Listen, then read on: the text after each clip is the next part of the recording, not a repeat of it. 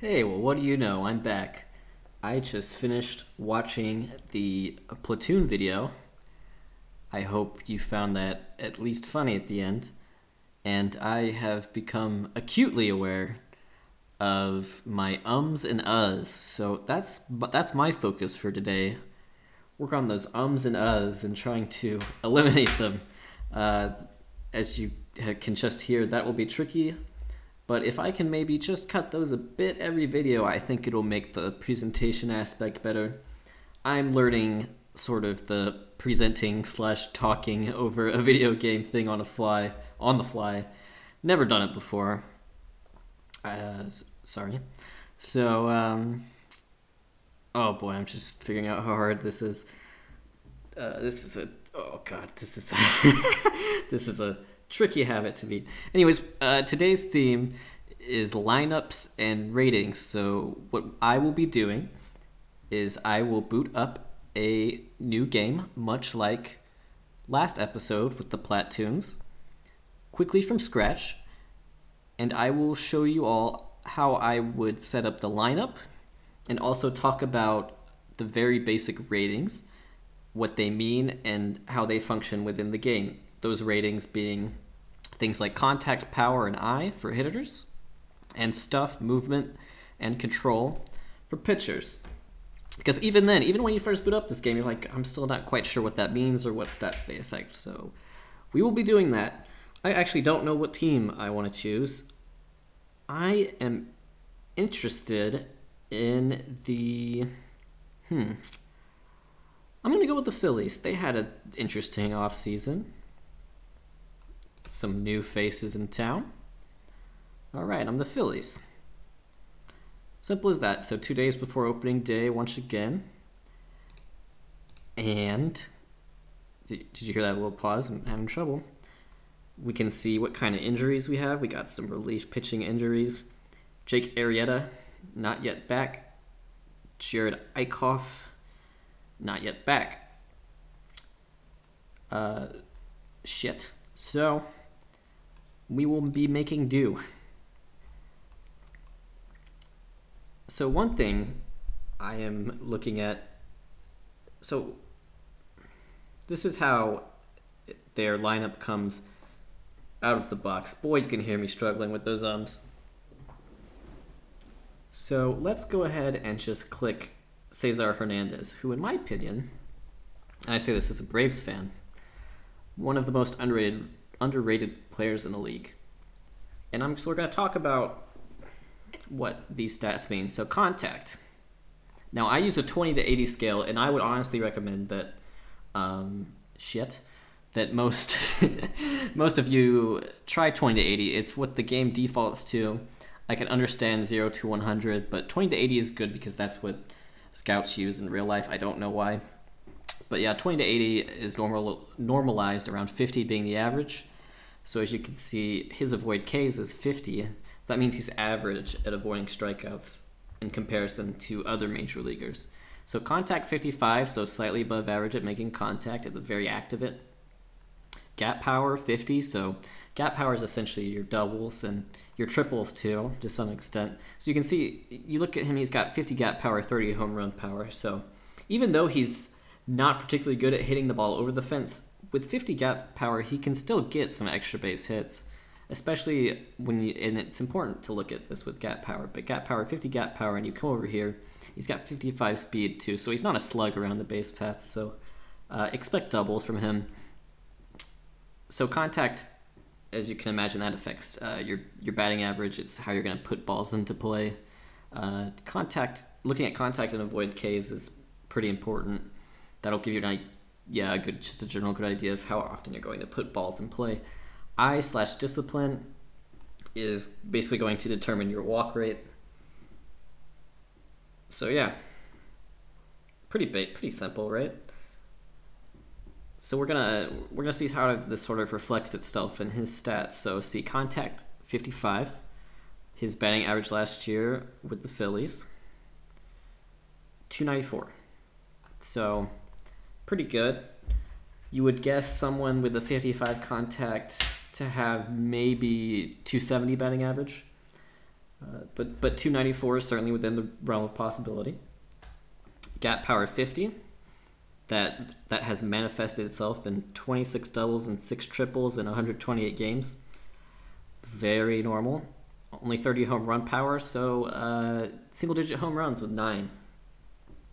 Exactly what you would expect. That eye discipline is 55. That's above average, and you can see that from 60 walks in 128 games, and that's actually given him a 373 on base percentage last year. And we can see that batting average, and also with the extra base hits, gave him 421 slugging, 793 OPS, 114 OPS plus. Yeah. Good player. I mean, really good player. So we are going to... so we've taken a look at Cesar Hernandez. Let's look at someone different. I want to look at... I believe you say his name, Rhys Hoskins. Okay, completely different hitter in terms of makeup that we're looking at right now. So avoid Ks is lower. He's a big power hitter. Big power hitters tend to strike out. Contact is 60, so he's actually slightly better at making contact. Gap power 55, so similar to Hernandez. But then you look at this home run power and you see he's got 70, and he's got 60 I as well. So you're talking about a guy who is overall a really solid hitter with the strikeouts only being his weakness. This is a guy you're going to expect to hit for average, get extra base hits with that 55 gap power, 45 speed. Home run power, definitely there. He's going to hit a lot of home runs, and with that eye discipline, he's going to get on base as well, and that's manifested himself in 2017. 18 home runs in 50 games. Great triple slash. 259 average, 396 OBP, 618 slugging. Fantastic. So how would I go about actually organizing this lineup? So this is my first time getting into the game with the Phillies. So I'm learning right along with you all. Cesar Hernandez is hitting leadoff. Actually, here's what I'll do. I will clear the lineup, and I'll just make that easier. And I will also clear the depth chart. So if I recall correctly, Cesar Hernandez was hitting leadoff. I like the idea. Yeah. So I'm gonna have him still hitting leadoff. We're gonna check his ratings. We can see he's not really particularly better against righties versus lefties. The numbers are different.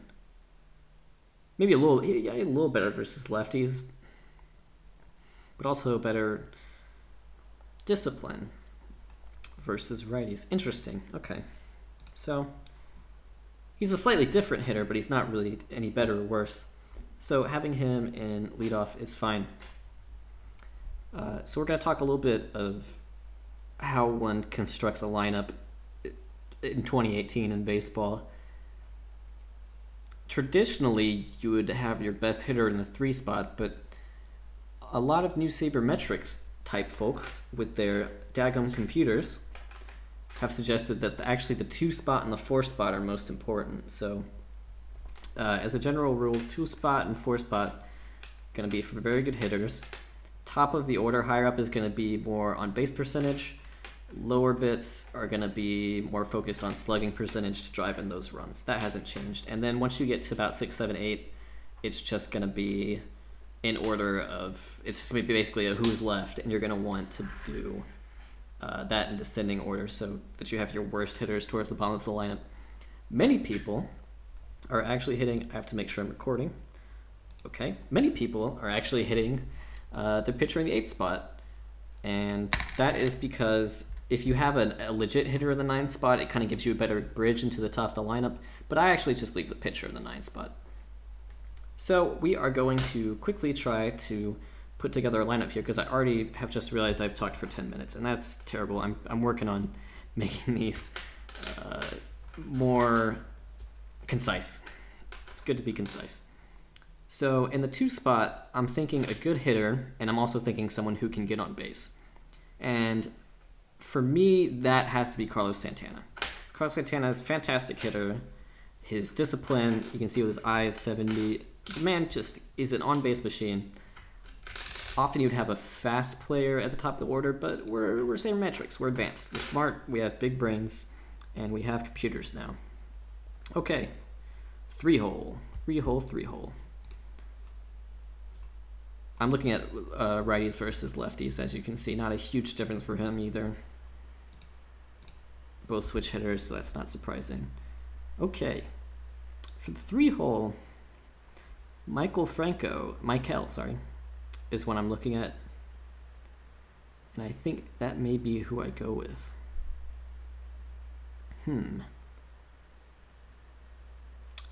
Could also do a double Herrera.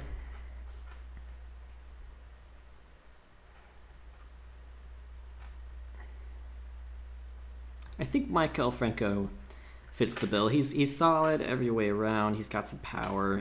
He's got some contact. I think he will be my 3-hitter to start the year. You can see the statistics. Hasn't been great, but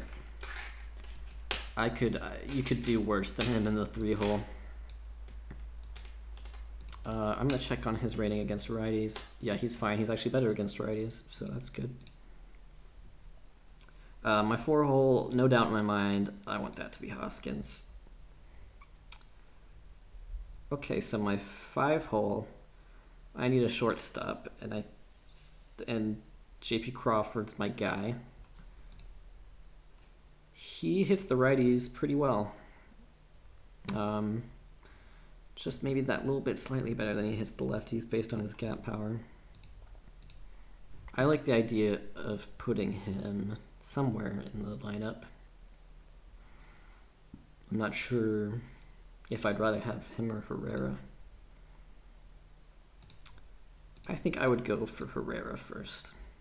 So Odubel Herrera will be my 5-hitter, JP Crawford will be my 6. And then what positions have I not used yet?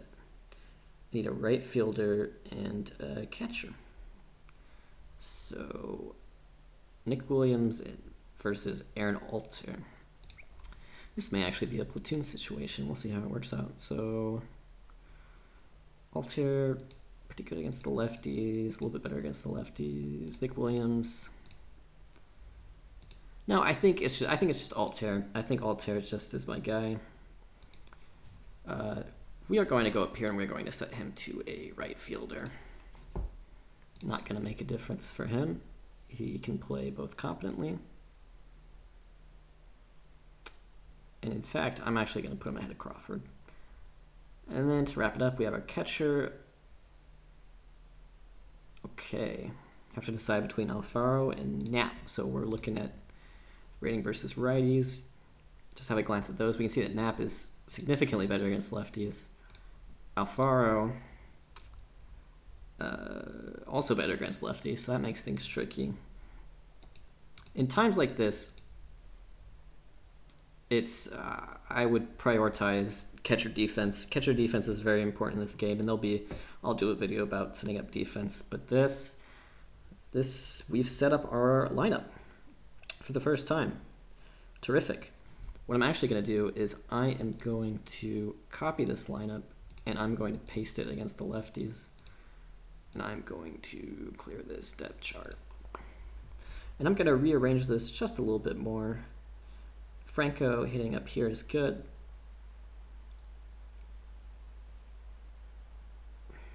What I'm going to do is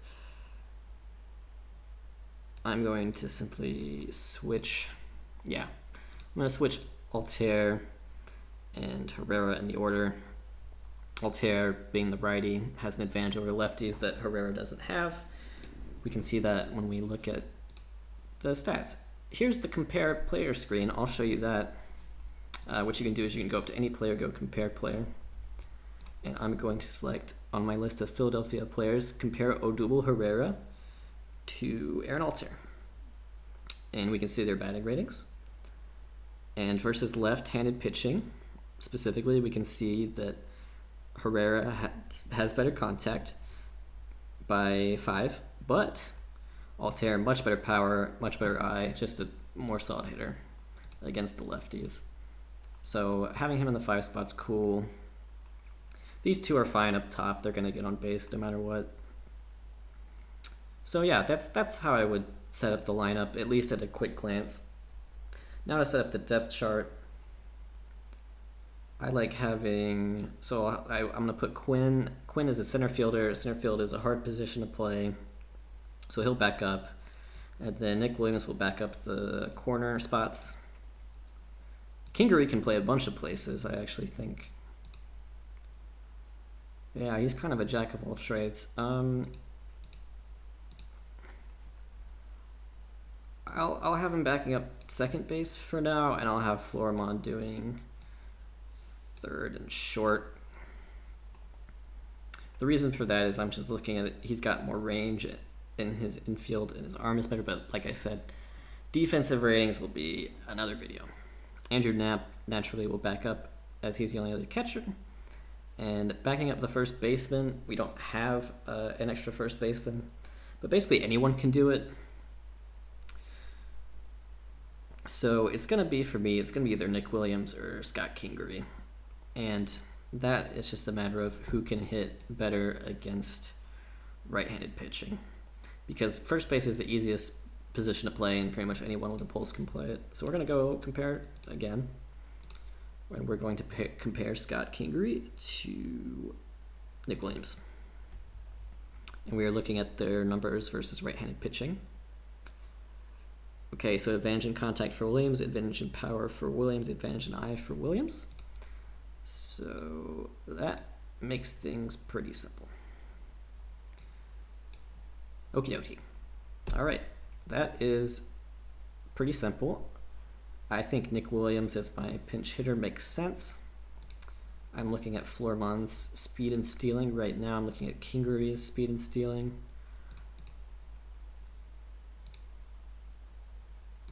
Knapp, I usually will not list a catcher as a pinch hitter or pinch runner. Roman Quinn, as you can see, so I clicked on him.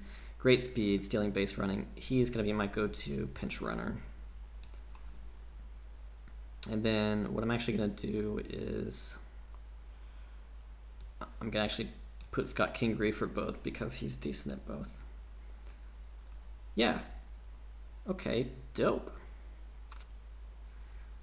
What I'm actually going to do is I'm going to copy this depth chart versus right-handed pitching and paste it in.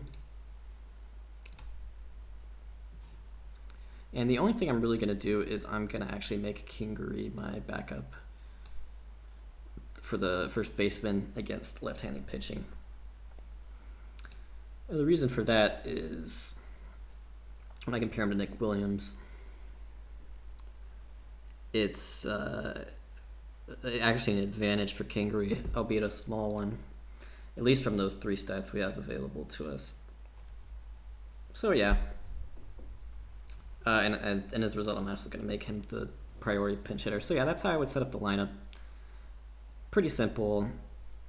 So I've just to review, we've talked about what contact, gap power, home run power, eye, and avoid Ks mean. We've talked about these speed stats at least a little bit in the context of pinch running, and also how that can benefit things like gap power, how it can help make singles doubles and doubles triples. We'll talk about defense some other time. So that will do it for the lineup side of things. Gonna look at the pitching. Okay, so here's the current rotation. No doubt, just by using your fucking eyeballs, Aaron Nola is the ace. He is an amazing pitcher in real life and also in the game. Just to do a quick review of what these 3 stats mean, stuff is going to be your strikeouts, as well as just generally your hitability, how many swinging strikes you're going to get. Movement being for home run prevention, and control being preventing walks. So he's above average in all of these. So you see he's got good stuff. Of course he has good stuff. He strikes out about 10 batters in an inning, every 9 innings. Movement's good. Great, only allows, about a home run every 9 innings. That's still pretty good. Control, great. Yeah, I mean he walks 2.5 people per 9 innings, so fantastic. You look at the pitches too, he's got a great curveball. That's his strong suit. For a starting pitcher, you're going to want 3+ pitches, and Aaron Nola has legitimately 4, so he's a force to be reckoned with, and the stamina's there too, 65. So we're just going to take a quick look. It's, without Arrieta and Eichhoff, it's a real bummer. It is a real bummer. But we will try to at least set it up for their return. So this is we're gonna go 5-man rotation for this, I think. Looking at Hutchinson, not great movement, but he's got a plus pitches. Like his slider's fantastic, so that makes me like him. Pivetta has got a great fastball, but that movement is really poor. I don't like that 35 movement at all. 35 movement, that's a dangerous game to be playing when with the home run environment the way it is. Like even if you can do other aspects of the game well, you're in trouble.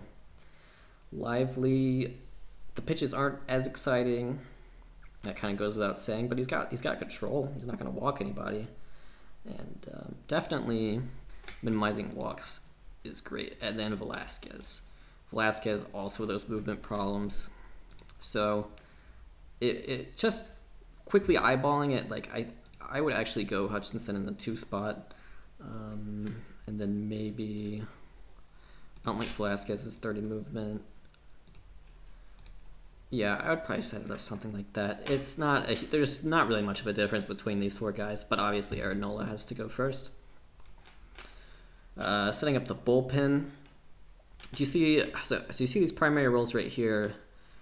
I'm gonna go ahead and say don't use a closer. There's no point in using a closer. If you have your best pitcher, don't limit him to the 9th inning. Okay, if he pitches a great 8th inning, it's just as good. It's just as valuable, really. So what I actually love to use is the stopper role, which is now available by default. You actually had to go into the menu and turn this on. The stopper role will allow you to basically have a guy who pitches late in the game. It's similar to the closer role, but it offers more flexibility, so that's why it's good. And stoppers generally are going to have high stuff. Relief pitchers are generally going to have high stuff in general, but you can see this guy's pretty great. I mean, he's got 75 stuff. He's got actually 3 pitches he can work with. So I like the idea of having him as a stopper. I'm looking for other good candidates for stoppers. Okay, I like Adam Morgan. Yeah, so I'm going to have him as my other stopper. It's good to have it's a decent idea to have a lefty stopper and a righty stopper, so I'm just going to have them set up like this 8th and close game, 7th and close game. They handle the late game. Yeah, the fact that they have low stamina is good too, because they're not going to be asked to be pitched too many innings. They're going to be pitching a high leverage innings. So I'm going to go ahead and have these 2 converted to middle relief. Is there anyone here with a good bit of stamina? No. Okay, they're all pretty low stamina. You will run into a lot of these relievers who have 50, 60, even up to 80 stamina, and they'll be relievers because, as you can see, most of them really only have 2+ pitches. Like this guy's got a 50 changeup, but even then, like his bread and butter is that fastball slider combo. Hobie Milner, he's really only got 1+ pitch. And this guy is limited by his stamina. That's what's preventing him from being a starter. Because as you can see, the pitches are there, but 30 stamina, that's not going to get you a starting spot. So having all these guys in middle relief is cool by me. I think I might make another one a stopper. And I have to decide who that is. It's going to be this guy, just because he looks solid. So yeah. Just have a variety of usage options. Middle relief, normal usage. I'm actually going to have Hobie Milner set up as a lefty specialist, as will I have Adam Morgan, just because they are lefties. And yeah. So that's exactly how I would set up a team. Setting up pitch counts, Aaron Nola, 65 stamina. I'd probably give him... well, if I was Gabe Kapler, I'd give him 68, but I'm not Gabe Kapler, so I'm going to give him about 100 start to year. You could bump that up as the year progresses, but I think 100's okay. That's a very hard cap. Usually if you have set it at 100, they'll be taking it out at around 92, 95-ish. Hutchinson, these guys are decent, but I'm actually just going to leave them at 90. I like the idea of making the bullpen sort of, well, the bullpen's not really that great either. It's a rough scenes. Yeah, I'm going to give these guys, yeah, I think 90 is okay. You don't want them pitching too deep into the games. They're not that great. If they get around the order twice, just try to limit the bleeding. So that's sort of my logic. So that's my logic if I'm setting up on a brand new save with a brand new team. That's how I would set up my lineups. I haven't really done the DH stuff. Trust me, it would probably just be like, I would probably just take Williams and put him in the field, and I would just make Hoskins the DH. Pretty simple. So yeah, that is how I would set up a brand new team. As the season progresses, I might tinker with the lineup a bit. So for instance, if Franco continues to struggle, he will drop the lineup. Maybe Altair or Herrera do very well. They can go up to the 3 spot. But yeah, that's my thinking. Obviously, Arrieta would enter the rotation as the number 2 pitcher. Eichhoff probably as number 3. Nishek would definitely be up there, and he would be a very good stopper. He's a great reliever. So shame we couldn't quite set those guys up, but that's probably a more realistic thing anyways to come into the season with those kind of injuries. You're rarely going to be at full strength. There's always going to be someone hurt. So yeah, hopefully we've learned about some of the basic ratings for pitchers and hitters, as well as setting up your bullpen, your starting rotation, and your lineups against right-handed pitchers and left-handed pitchers. So that is going to do it for this. I have talked for nearly half an hour. Yeah, we'll work on conciseness. I stopped being conscious of my ums and uhs, but hopefully those have gotten better. All right, well, I will talk to you guys next time for my next tutorial. Peace.